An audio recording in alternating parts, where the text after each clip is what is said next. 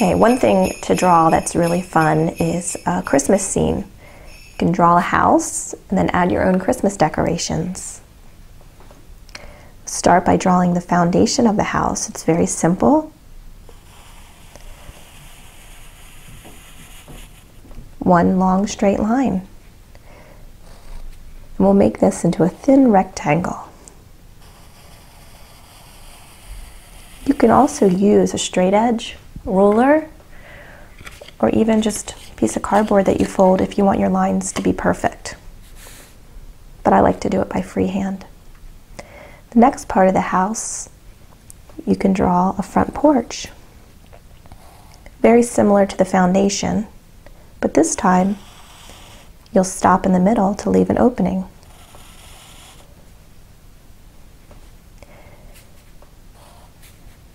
And close that off. And then we'll draw the roof over top of the first layer of the house. Bring the lines down. Not quite perfect. That's okay. You do want it to connect. There we go. And then we're going to draw some poles. Come down on the front porch. Once we're done drawing the basic house, we'll go back and decorate it with Christmas decorations. That's the really fun part. Draw some different lines here, and these will be the poles holding up the roof. Next, we can draw the roof. Just a slanted line on either side, and then you'll connect them. And then next will be the top layer of the house. It's almost like a cake, all different layers. And it's all basic shapes, just long lines and short lines connecting them. And then we can draw the top of the house and a roof on top. Just like that.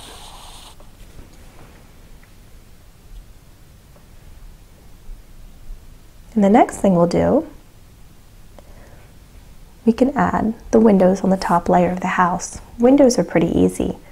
It's just basically a square with some rectangles on the side for shutters. So we want 3 windows on the top layer. So we'll start by doing one in the middle. A nice square. Another one over here. And the last one right over here. And then what we'll do is we'll add shutters. And shutters are just rectangles attached to the side. You can make them fancy by having them point out a little bit. We'll keep them pretty straight and square.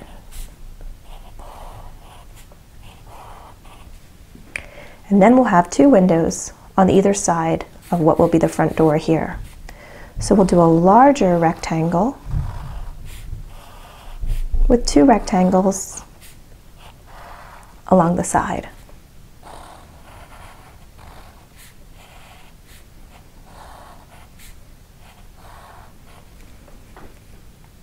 And once you're done the windows, you can add some detail to the shutters by just doing some little lines, and they don't even have to connect or be perfect. Just add a little bit of dimension to the picture.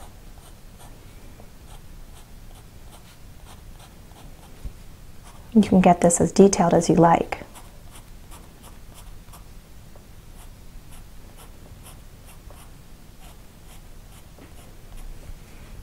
You have 5 windows, 1, 2, 3, 4, and 5. Next, we could do a front door right in the middle of the front porch. Nice big rectangle, almost taking up the entire space. And maybe there's a window on the front door. Another square right in this top part of the front door, and a little circle for a door handle. This part of the foundation underneath the house, we can make steps. So you'll just draw some lines here floating, maybe just 2. That's what I have room for. If yours is bigger, you might be able to do more. Then connect them going down, just like that. You could do a fun railing that comes down the steps, so the people, when they come out of the house, will have something to hold on to. And you do that by doing little posts at the bottom. So it's just 2 little circles that are kind of flat with a post coming down, and then you'll connect it. You could do it straight or curved. Let's see, I think I will do curved, and we'll curve it like a backwards C. And over here we'll do the same, but this time it will go the other way, so it's just like the letter C. And you can draw some lines coming up and down it. And next we'll draw the bars on the front porch. And they're just little lines.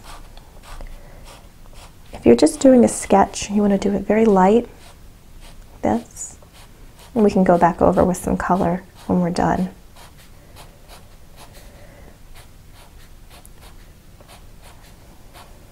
This gives the idea that there's a front porch here.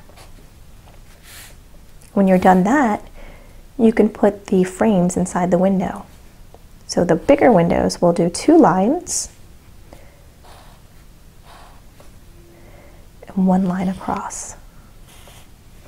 And the top windows will do 1 line and 1 line across. 1 line down and 1 across. 1 line down and 1 line across. That's our basic house. We can add some more detail. Draw a line here for that bottom step.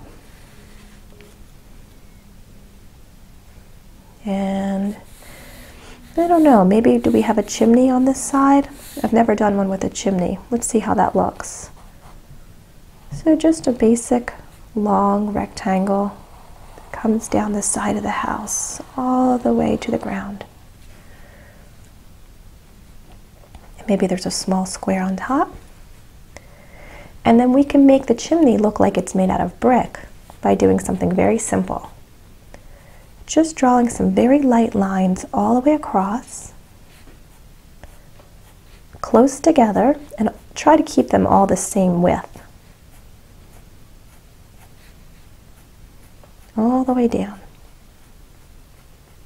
And then what you'll do is a few little lines here and there going down to separate them, to make it look like there's brick up and down the chimney.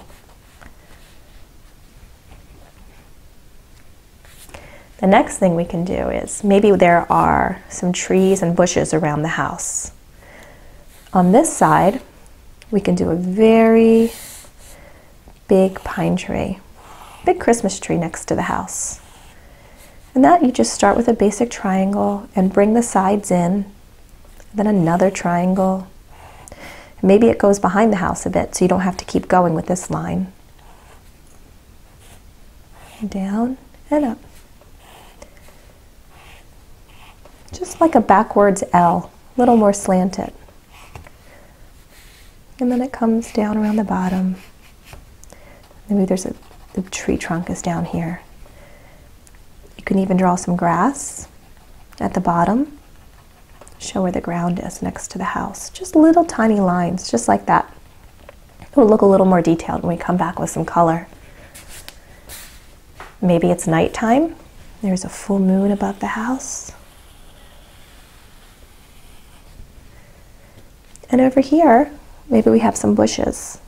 And bushes are pretty easy to do. They're almost like little clouds.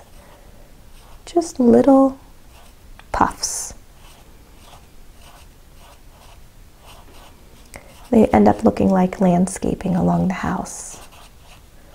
Little puffs, puffy clouds for bushes. I'm doing them pretty quick. You can take your time.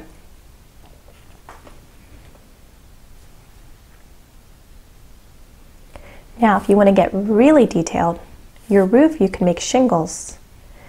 Shingles could be something as simple as just doing little,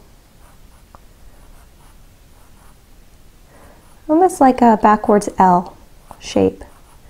It's very small movement. It's overlapping little squares. And if you keep going, You could fill in the whole top of the roof. You could also just leave it blank and color it in black or brown or gray or whatever color you would like your roof. Just adds a little more detail.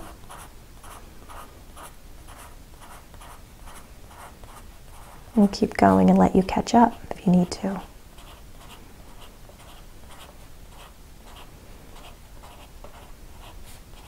Just little L's, curved sometimes, sometimes straight. I'm starting to spread them out a bit more. You can go back and fill them in. Little L's everywhere. And as they fill the roof, they're going to start to touch each other and connect. And it will give the appearance of shingles on the roof here. And again, if you don't like this look, you could leave the roof plain and just color it a color that you like. This just adds a little more detail. L's, L's, L's everywhere, and they start to touch and connect. Okay. And over here, maybe there's a nice tall tree. You'll start with the trunk. You'll go up into one long motion. Then you can bring that back down. And this tree is bare because it's Christmas time. So there are no leaves. It's just branches up and then back down. Very thin and tall. And have some branch out. So off of this branch, I'll have some smaller ones. Same with this one. Smaller ones and smaller. Branching out. And that's the trick to making a bare tree. You just keep branching off and going smaller with your branches. Maybe some of them go over top of the moon here. And what I like to do to make a tree look real is draw long lines, very thin, and curl a little bit at the bottom. Almost like a long line with a hook at the end. And you can even do it the opposite way and hook up top and down. And it just gives the illusion of tree bark or wood on a tree. You have the root of the tree, the side coming down a little bit more. Trees don't come out of the ground and it's just a straight line. They have roots that kind of stick out of the grass. And now we can add some decoration. What I like to do is sketch it lightly first and then go over with the color. I'm going to use crayons today. We can also have a little bit of a sidewalk coming out of the house. So the first thing I would like to do is put a wreath on the front door for Christmas. And that's very simple. You just draw a circle, very light, because you'll go over it with some crayon. And you can leave the circle and then use the crayon to make it thicker.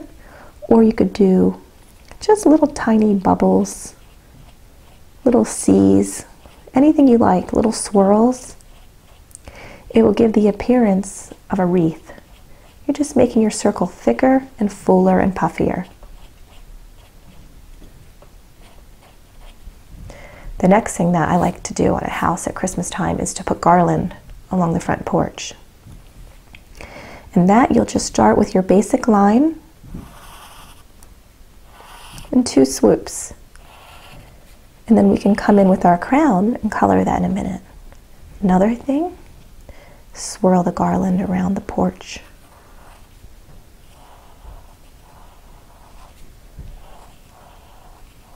And this is your house, however you like to decorate.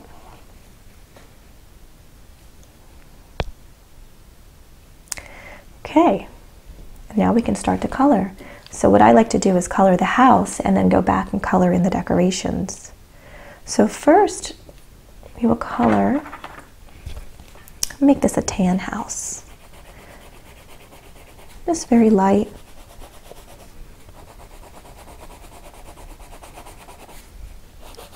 Not pressing too hard, it's just giving it a nice shade. And the bottom. And color around all of your detail. By going very light, it's okay if you make it a little bit, make a little mistake you won't notice it as much when you color light for the crown. Go all the way down. I got everything on that. And for our shutters, maybe we'll do blue shutters.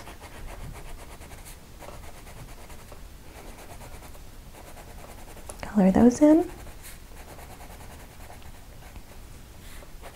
Nice and soft. Nice color blue.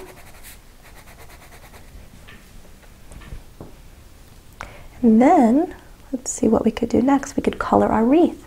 So we have our outline, and we can go over it with different colors of green. So I just like to follow what I did, make it look a little bit prickly and puffy. There's our Christmas wreath. Maybe we'll take some red and just kind of smush a little bow on there. There we go. And our front door, what color should we make it? Maybe we'll do it blue as well. A little bit darker. And just take your time. This is a darker blue than the shutters. Go across. And I see a spot that I forgot to color for the wall of my house. Do that. And then our front porch. Maybe we'll make those a brown. The railing. And the posts holding up the porch. Color each one in. Line for the railing.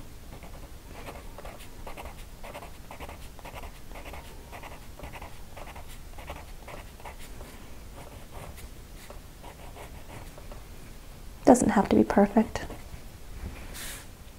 And then we'll go back and color in between the railings. The nice thing about this is you just have to color a little bit. You don't have to be perfect with it because it's such a nice picture. It all flows together.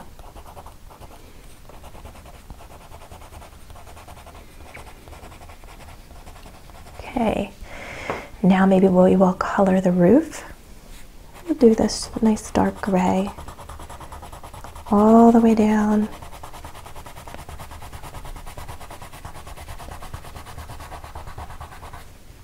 And this will show you the difference between the roof with the shingles and the roof without. So you do two different looks.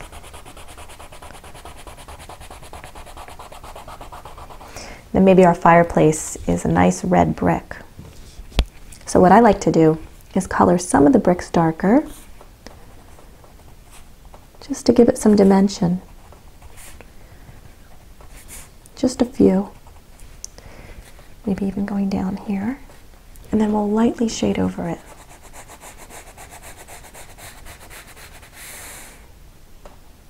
Nice brick fireplace. Maybe some of the windows are lit up, and maybe there's a Christmas tree in the front window. This is where we put ours. So you just go right over. Just a triangle shape coming down, all the way down. The look of a Christmas tree in the window, and we'll color some yellow around it to give the look of the lights are on in that room. And maybe the light in the hallway is on, and one upstairs. The rest can be dark. Lights are off over here, so we'll just do a nice soft gray.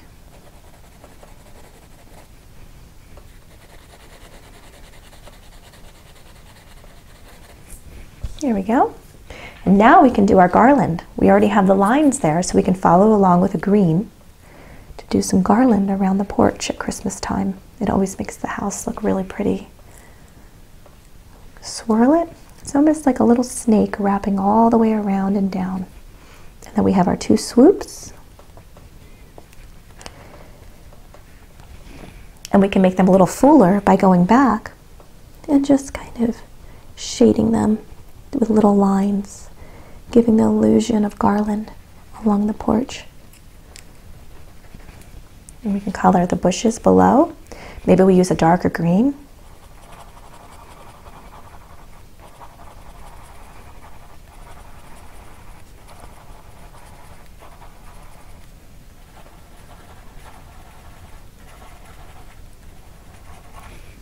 Okay.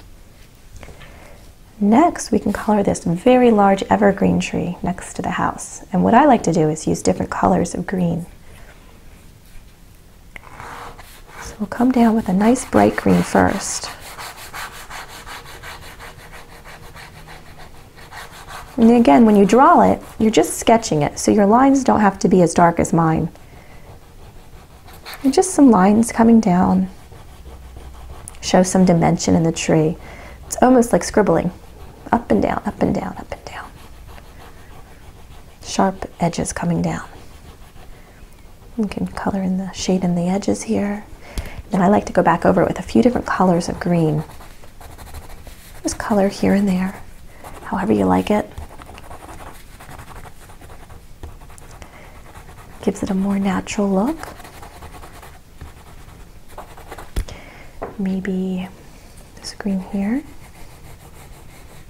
And I like to maybe shade in a little brown.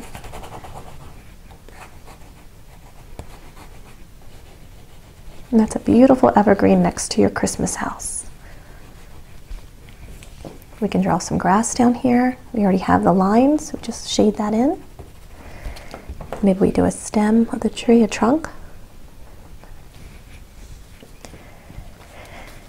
And next we can color in the steps on the front porch, very soft.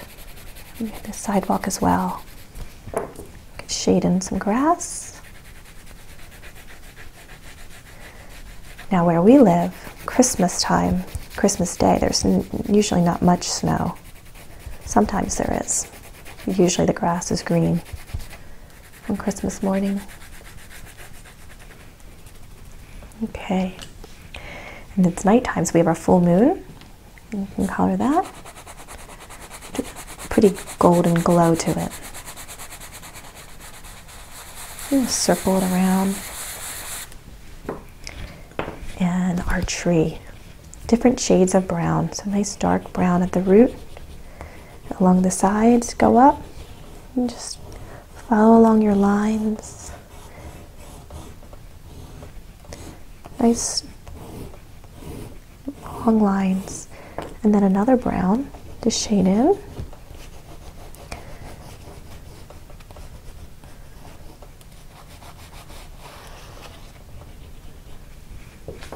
And then we can make our night sky. Just some gray, and maybe leave it open around the moon a bit. We'll add some different color there. Shade that night sky all the way down. Over on this side as well. And down along the back of the house. You can add in some dark blue. Not too much, just enough to get in between that dark gray. And all the way down.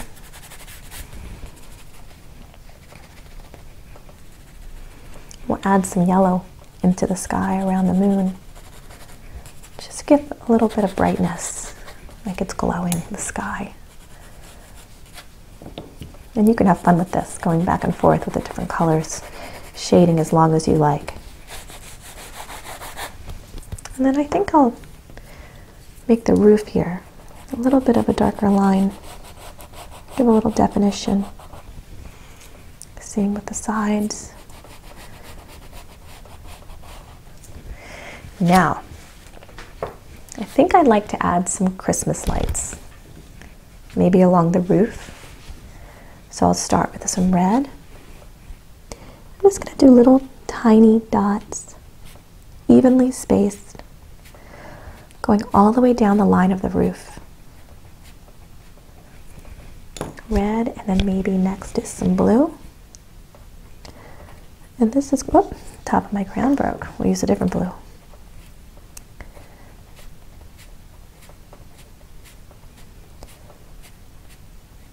And then maybe some yellow. You're just going to do the multicolor lights you see on houses. You drive by at night and you look out your window of your car. You see the homes all decorated for Christmas with all the different lights and decorations.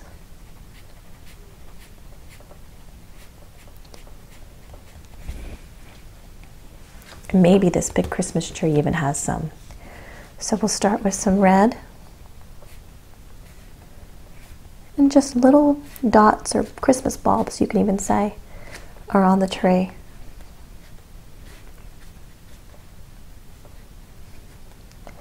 And one thing I forgot to do, and I didn't draw in, but we can still add it, is a big star at the top of our Christmas tree. There are different ways you can draw a star. One way that I like is just almost like a star burst. And you don't even have to worry about keeping the lines even. You just start bursting out to the sides. And that's it. Pretty easy. It gives the illusion of a starburst at the top of the tree. And maybe we have some red lights along the front bushes.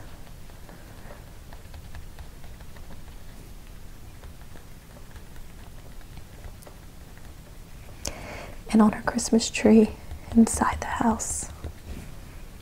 So pretty. And there's our Christmas house. You can get as creative as you like and keep going. Maybe there are some candy canes along the front walk. You really have fun adding as many decorations as you like. Maybe the grass isn't green. Maybe you leave it white for snow and do a beautiful snowman next to the Christmas tree over here. It's really fun. Once you draw the house, you can add as many decorations and detail as you like.